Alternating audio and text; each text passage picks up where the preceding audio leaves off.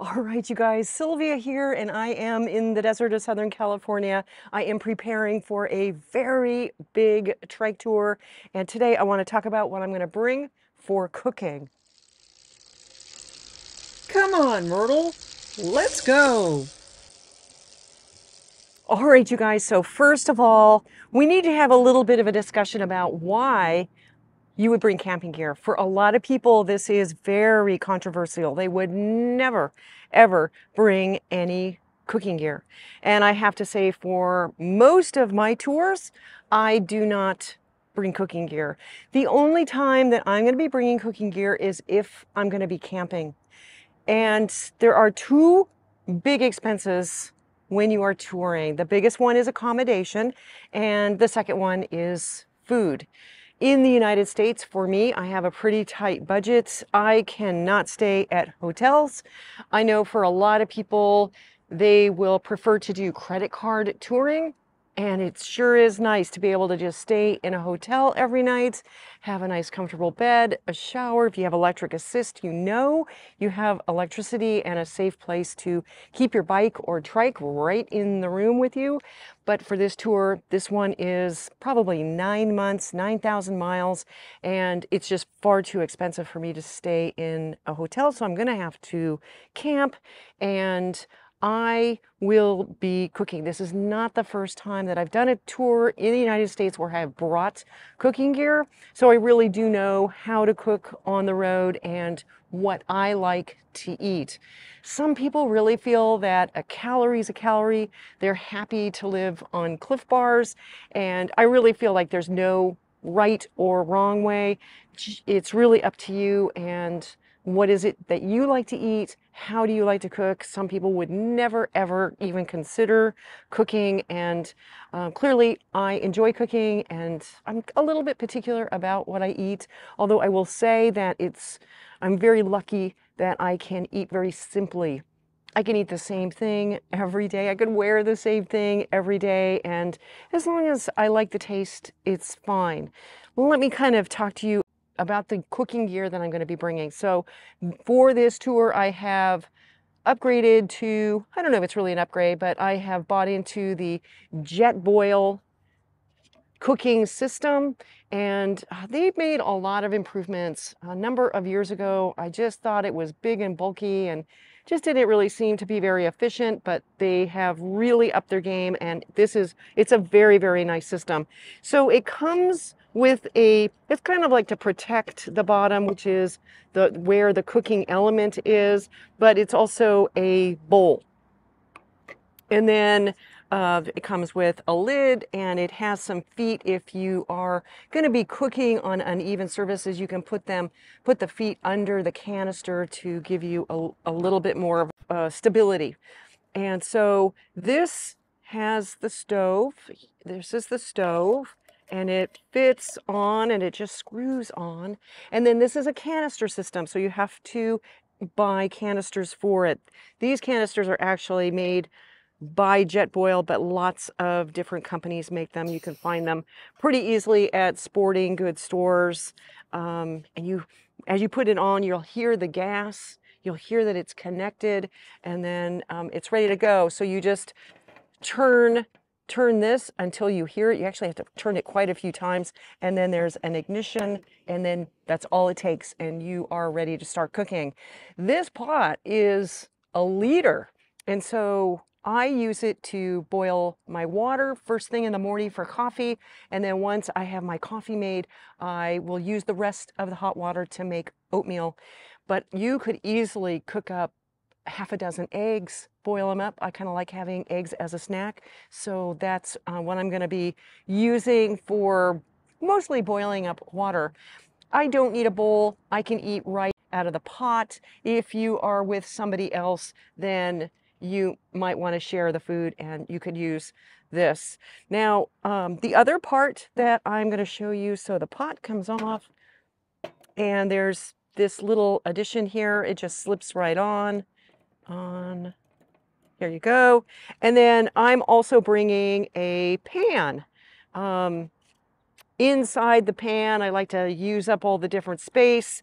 So I'll show you this in a second. So I have, there's a spatula for cooking, and then you need stuff to clean. So I have dishwashing soap in a small thing, a little piece of a sponge with a scrubby, and then a couple of things just to wipe things down. But this fits just right on here, and it's really nice and secure.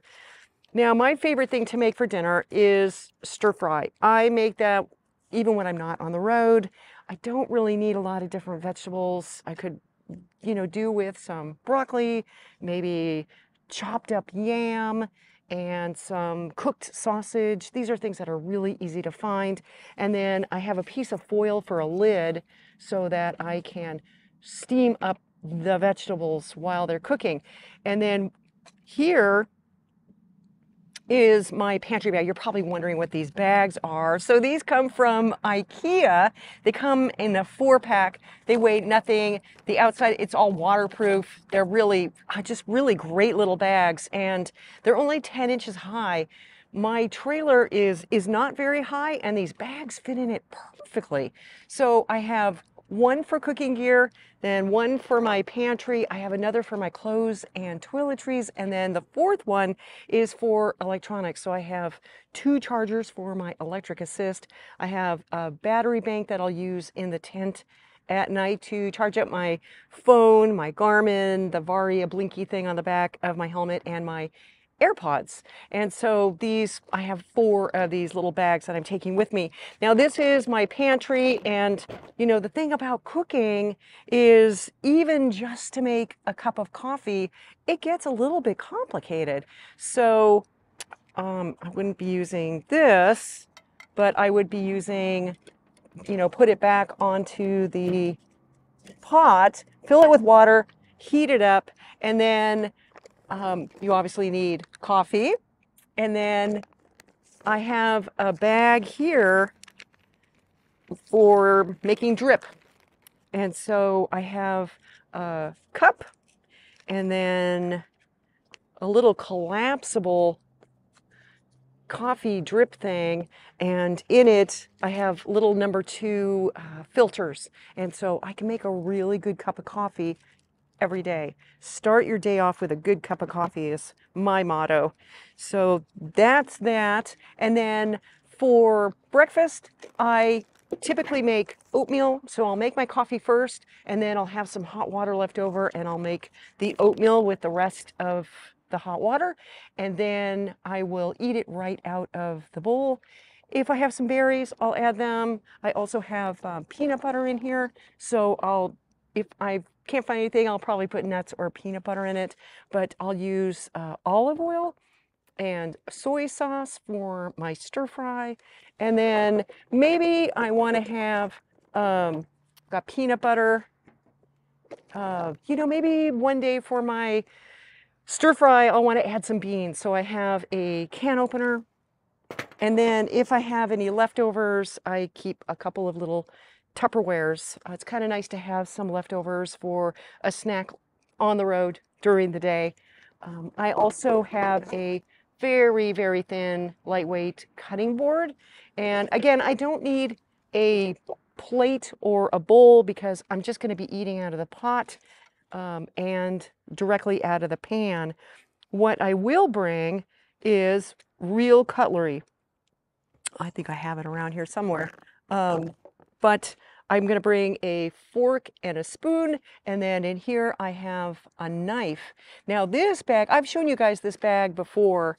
This is made by a company called Green Guru, and it's an insulated bag. It's like my little refrigerator. And so inside it's insulated, and what I will do is go to a convenience store or McDonald's, a place that has a soda fountain and an ice machine, and I'll take a Ziploc baggie and I'll fill it up with ice and I'll put it in here. So anything that I want to keep cooler, I'm never going to have anything that really needs to be refrigerated, but you don't really want to be eating wilted, vegetables either. And so I'll put that in here. And what I did with this bag is I added a grommet so that as the ice melts, it has a place to drain. And this way your vegetables or whatever it is you keep in this bag aren't swimming in melted water. So these canisters, you can get them at a lot of sporting goods stores. You can also get them at Walmart, and you can order them online a week in advance. And so you don't have to go to Walmart, wonder if they have it on the shelf. You can actually order it for pickup, pay for it online.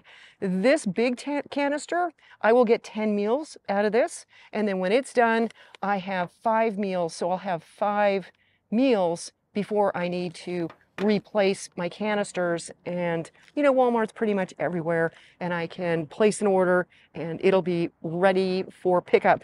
If you can't get there within a week, they will refund your money and they will put it back on the shelf. Chances are it'll still be there if you can't make it within a week. Yeah, so that's all the stuff that I wanted to show you guys. What I'm going to be bringing for cooking while I am on tour. And again, this is not the first time that I have done this, so I feel very, very comfortable with it. You know, it is definitely something that you want to practice before you go out on tour. Like, I have used this stove and pot and pan, you know, in my trailer, made some meals, made sure that I have everything that I need, and then I'm comfortable with it. So please let me know what you think. If you get anything out of this, maybe it just gives you ideas for how you would want to cook and cook on the road, what kind of food you would want to bring. Again, I don't think there's a right or wrong way to do it. I think it's just really important to know what is comfortable for you. A lot of people would not be comfortable bringing any kind of cooking gear, cooking at all. And you know what? They'll just get all their meals on the road, and that's totally another way to do it. I want to save some money. I want to have more control over my diet. And so that's why I prefer to bring my own cooking gear and cook for myself. So yeah, let me know what you think. Leave a comment in the comment section below. Stay safe, be healthy, and as always, thank you for watching.